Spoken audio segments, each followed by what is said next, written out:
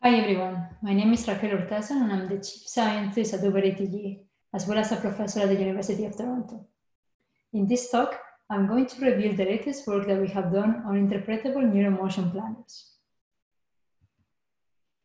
A very popular approach in academia to autonomy is to train a neural network for the task of driving.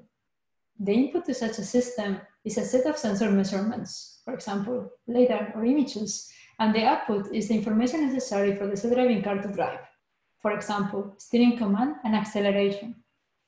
The advantage of such an approach is that it is very easy to get a prototype with just a few lines of code. Furthermore, the system is trained for the end task, which is the task of driving.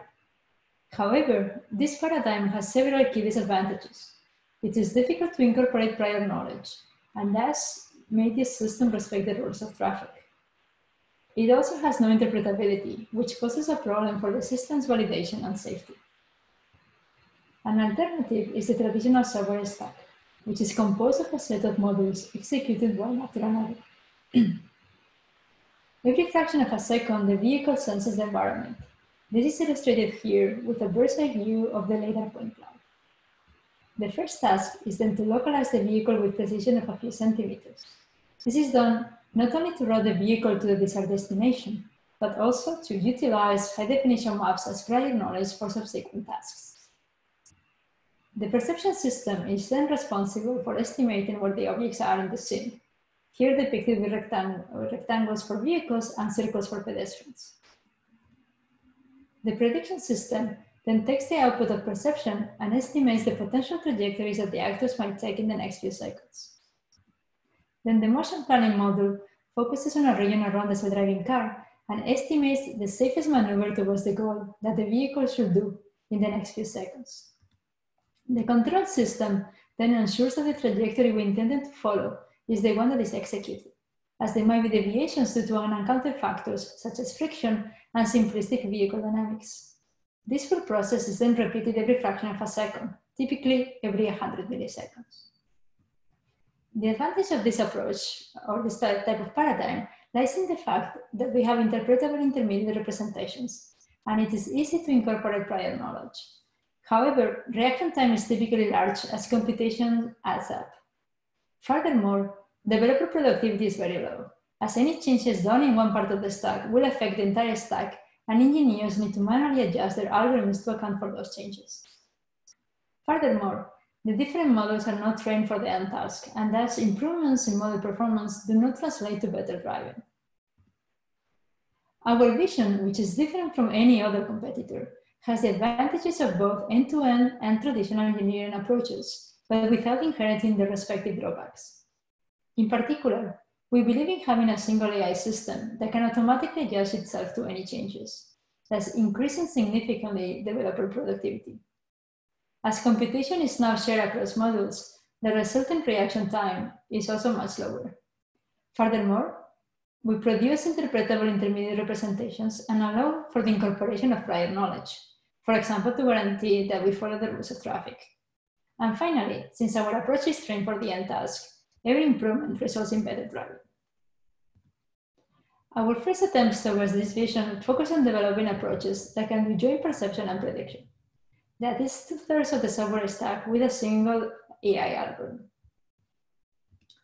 Fast and Furious was the first such approach that appeared at CVPR 2018. The input is a history of previous LiDAR sweeps. Using the pose of the SDV at different time steps, we can project past sweeps to the current coordinate frame. We can then voxelize the point clouds into a bird's-eye view tensor with 4 dimensions: height, width, time, and depth. Now we can run 3D convolutions using depth as features to fuse the spatiotemporal information. Once the time dimension has been reduced, we can predict the output with 2-dimensional convolutional headers. For each pixel in the output map, we can predict a classification score and a series of future waypoint regulations. To obtain the final detections, we threshold the scores and apply no-maxima suppression. We then obtain a single feature trajectory for each actor by indexing the regression tensor at the positive locations of the classification after NMS. In this video, we show the LiDAR point cloud together with the detection scores, bounding boxes, and the short-term motion forecast for 1 second into the future. The vehicles are color-coded according to a heuristic tracker that matches detections to previous motion forecasts as a post-processing step. You can see here how difficult is the task of driving, where we need to localize very accurately a very large number of traffic participants, all in a fraction of a second. As a disclaimer, I'm going to give a full talk at a different workshop on our efforts on joint perception and prediction. So I point you all to look at preconditions in the future for more information on this.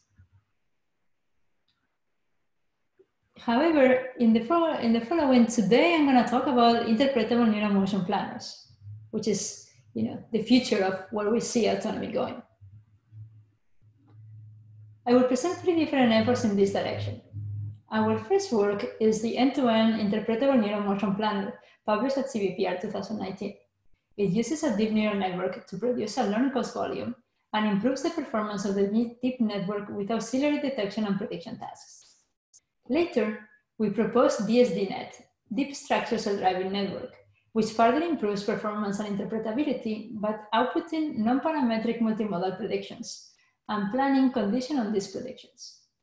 The third work investigates how we can bypass detection post-processing, which may lose useful information. We propose perceive, predict, and plan, safe motion planning through interpretable semantic representations, where we replace instance predictions with an instance-free semantic occupancy representation and use learn interpretable planning costs over that to produce planning. Now, let me briefly explain the main idea behind each of these approaches. The end-to-end interpretable neuromotion planner is our first attempt towards this direction. It takes LiDAR and an HD map as input and jointly outputs detection, prediction, and planning results. For planning, the model produces a learned planning cost volume, which will then be used to generate a planning trajectory. As you can see on the top right, the learned costs can nicely navigate our ego car to follow the lane and avoid collision with other cars. Let's have a look at how the model works. The input to our model is raw sensor data in the form of LiDAR point clouds and an SD map, which are fed to a CNN in order to extract useful features. To produce interpretable representations, our model outputs detections on predefined anchor boxes. It also predicts each actor's future trajectory simultaneously. Next, we conduct planning. The model utilizes a simple deconvolution network that takes the backbone feature map and outputs a cost volume. The value of each pixel in this volume represents the cost for the ego car to be at that location and future timestamp, where different timestamps are encoding with different channels. Of course, lower cost regions are preferred. Here we highlight a low cost region in green. The purpose of this volume is to find a low cost planning trajectory. To see how it works, we show a zoom-in view of this volume.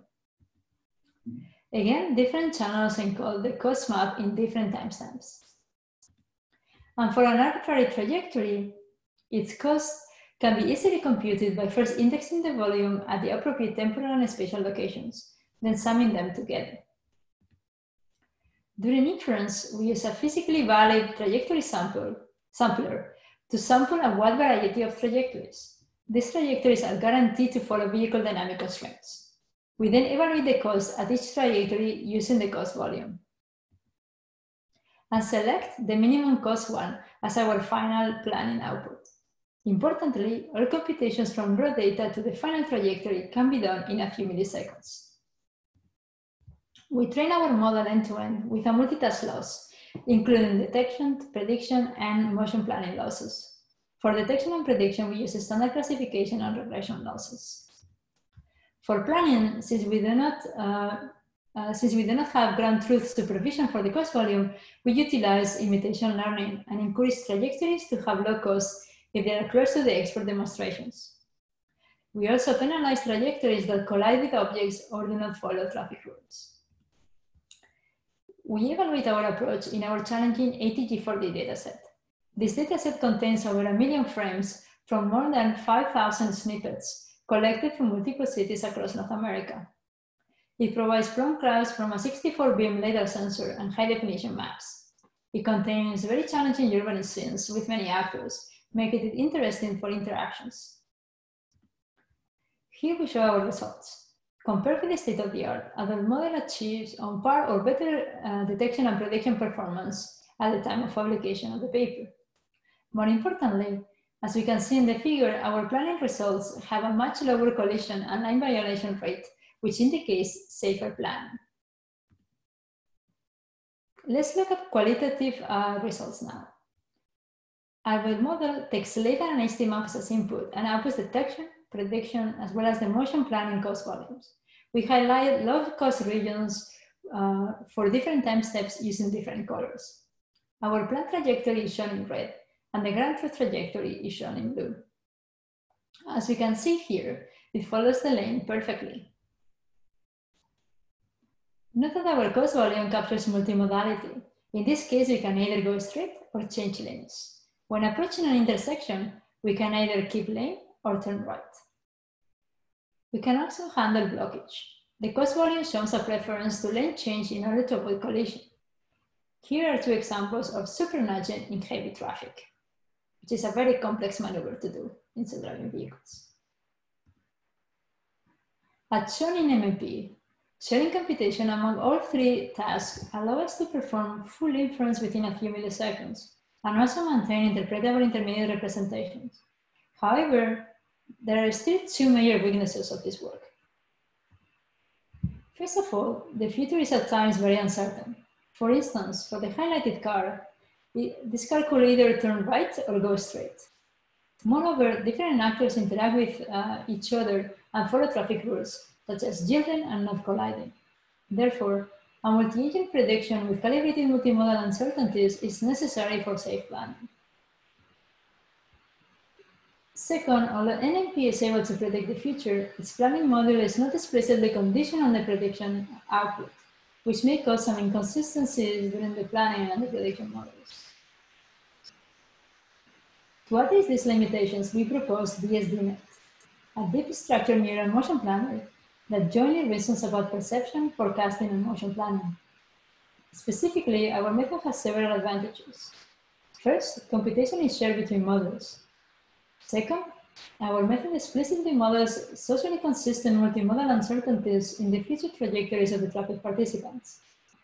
And finally, our learning-based planner leverages the power of deep learning and takes traffic rules into consideration, as well as in order to guarantee safety. Now, let's have a look at how our model works. Given later point clouds and an HD map as input, as before, we have a neural network to produce backbone features, which will be shared across all our models. We first use these features to predict detection results. For example, here we have 3 vehicles that have been detected. Our next step is to predict the future behaviors of all actors, as well as their uncertainties, which are shown as colorful regions in the figure below.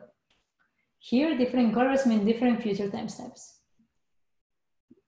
Predicting these uncertainties is not a trivial task, as we expect to predict a multimodal non-parametric distribution which can capture complex situations. More importantly, the behavior of all actors should be socially consistent. For example, they should not collide with each other. To have an efficient representation for this non-parametric distribution, we first sample a set of dense, diverse, and physically feasible trajectories for each actor, and then build a probability distribution over these trajectories. More specifically, we use a neural network together with the backbone feature map to predict a unit energy for each trajectory. After normalization, these energies will provide us with a probability distribution. By doing this, for each actor, we have an estimate of the future. However, the produced probabilities do not guarantee socially consistency, as shown in the red circle, and it is hard to encode human knowledge, such as avoiding collisions, within our deep learning-based framework. Therefore, in order to model these interactions, we model each object as a node in a probabilistic graph and have the edges encode our knowledge about their interactions, such as collision avoidance, yielding, etc. For example, For every pair of actors, we can evaluate a pairwise energy. In this case, since the actors' actions are socially consistent, we have a low pairwise energy. In contrast, here we have high pairwise energy since the actors collide. Then we conduct an inference process using loopy belief propagation so that high energy inconsistent scenarios have overall low probability.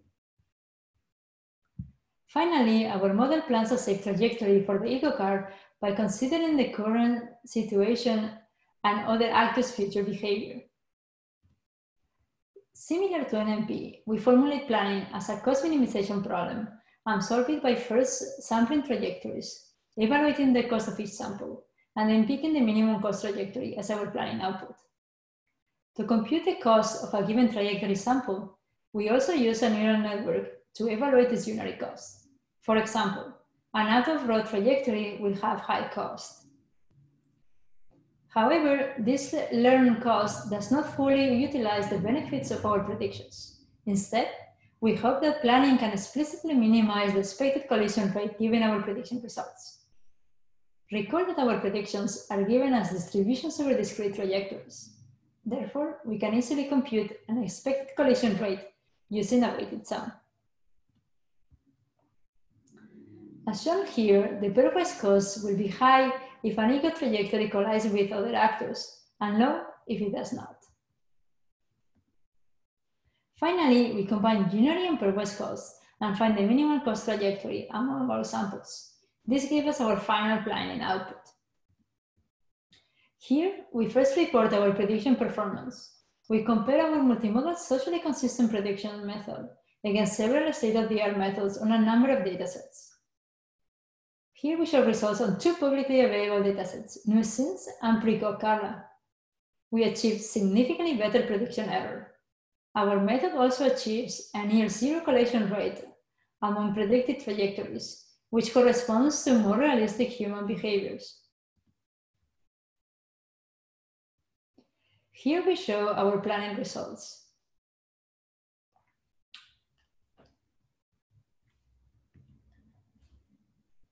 Again, we compare against an end-to-end imitation learning method, as well as our previous NMP method. Our DSD approach achieves significantly better performance in terms of collision and lane violation rates.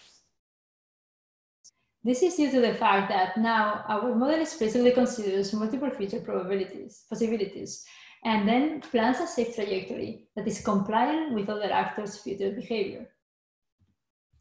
Now let's see some qualitative results. In this figure, each blue box represents an object, and its dotted line represents its most likely future prediction. We visualize the model's uncertainty estimates with a dense color map. Different colors represent different times.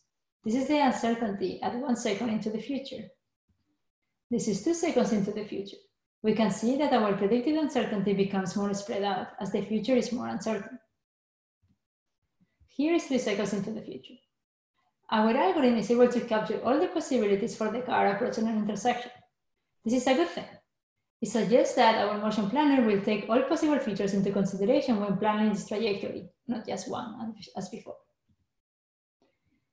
Here is one more result of motion forecasting. We can see that for far away and turning objects, we are more uncertain of their future. On the other hand, for objects that are going straight along the lane and close to us, our model is quite certain. Next, let's see some planning results. Here we show a scenario in which our ego car follows a curved lane very well. This is a turning scenario. Here you can see that our planned trajectory is smooth and follows the lane structure very well. This is a situation in which a parked car blocks the ego car lane. Thus, our planner nudges around the parked car to avoid collision. Here's a short demo. As you can see, our model nicely captures multimodality, especially for vehicles that are approaching an intersection. When a vehicle is driving on a straight line, our model is more certain about its direction, but a bit uncertain about its future velocity. Here is an example where we perfectly predict that the leading vehicle is stopping and we plan a nudging trajectory to avoid collision with the parked car. This shows that our model can follow the lane perfectly.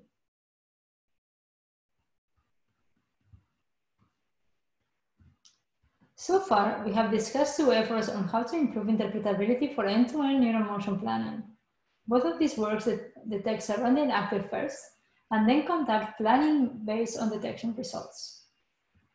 For example, in this case, the self-driving car situated in the bottom will know a coming vehicle is crossing its left turn lane, and thus will yield to the car.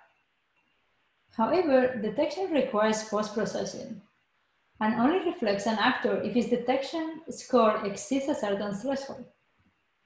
But if the detection score becomes below that threshold, and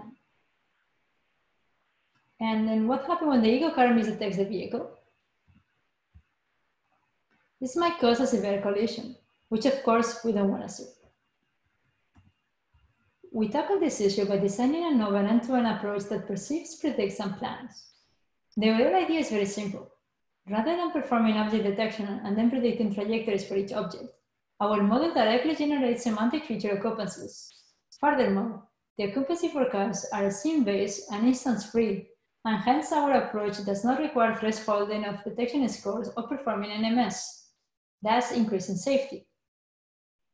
The planner uses these non-parametric spatiotemporal occupancy maps along with other interpretable costs to plan a trajectory that is safe, comfortable, and respects traffic rules.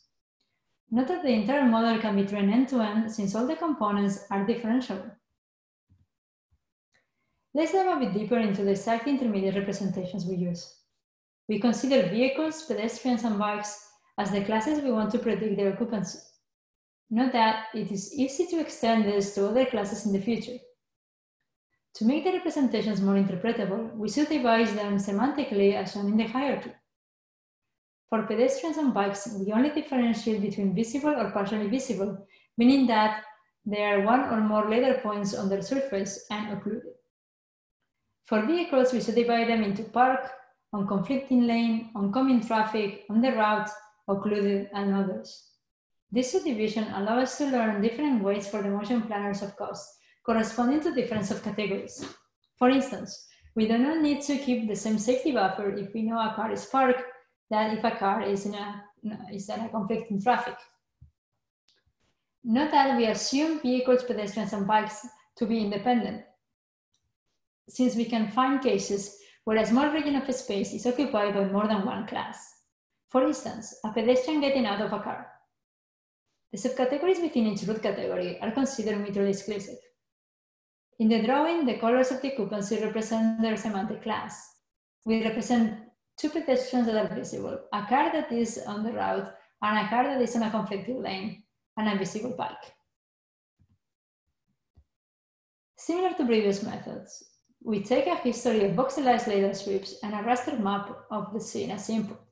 We extract LiDAR and map features with a two-stream CNN and fuse them by concatenating them and adding a subsequent CNN. Finally, a recurrent occupancy update predicts the semantic occupancies into the future. As you can see, there is no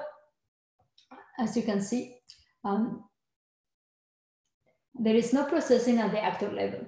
This is another advantage of our method, since the computational cost does not increase in more cluttered scenes, which is important for real-time applications like ours. Let's dive deeper into the recurrent occupancy update. To obtain smooth occupancies over time, we leverage a special memory and a CNN-based update that only predicts the residual with respect to the previous occupancy. The planner samples a set of trajectories. A cost function is used to evaluate each trajectory considering different aspects of driving. The best trajectory is then selected for execution. The spatiotemporal occupancy maps are used to penalize trajectories that overlap potentially occupied regions. We use the map data to, for example, penalize trajectories that are not close to the lane centers or violate boundaries. Another aspect of driving that is included in our cost function is the route. Trajectories that are moving towards the lanes that eventually diverge from the route are penalized. We also take into account the smoothness and comfort of the trajectories in the cost functions. For example, trajectories that are turning at higher speed will cause large lateral acceleration and are not pleasant to the rider. Such trajectories get penalized as well. So as you can see, the trajectory cost function in our planner considers various aspects of driving. The relative importance of these subcosts are learned jointly with the rest of the pipeline. Here are some quantitative results for open loop experiments. That means that we enroll the predictions and a motion plan for 5 seconds into the future without replanning. In other words, in these experiments, the SDV does not get any further observations within the future horizon of these 5 seconds. We compare our method to ACC, which is a car following model, imitation learning, which directly outputs the ego trajectory from the fused feature volume in the model, and the neural motion planner that we were talking about before. We also include a model that detects objects and predicts multiple trajectories for them that are explicitly used in the planner's cost function. The results show that our proposed model is much safer than the baselines. For example, we get 40% less collisions at the best baseline throughout the 5-second future horizon. Once again, these are open loop experiments where the SDV does not get observations during the 5 seconds interval, and the rest of the actors do not react to our actions. Also, the generated trajectories of our model are more similar to the driving behavior of humans. Here is a video that shows examples of predicting semantic occupancies and open loop plan trajectories. The semantic classes are color-coded according to the legend on the top right. The empty boxes indicate ground truth objects and SDV.